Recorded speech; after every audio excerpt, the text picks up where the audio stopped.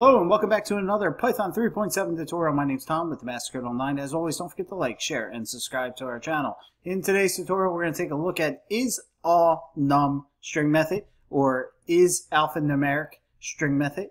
So basically, what we're checking is if the string consists of all alphanumeric characters. What's alphanumeric?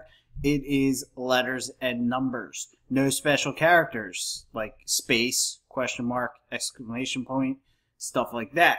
Alright, so if they're all alphanumeric, letters or numbers, then it returns true. If there's any special characters like a space or question mark or anything like that, it will return false. Alright, let's take a look at it in action. So we're going to go ahead and do this. We'll make a string. A is equal to the string Python 3. Alright, no space there. A dot is all num, like that, and we get true. Alright, so basically everything in this string is an alphanumeric character.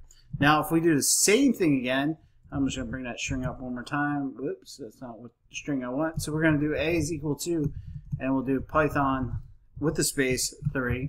Alright, and then we'll do A is all num, like that, and hit return, and we get a false. Why do we get a false? Is because of this white space in here. It's a special character. So it's not an alphanumeric character. If you guys have any questions, please let us know over at mastercode.online. Otherwise, we'll see you in the next tutorial.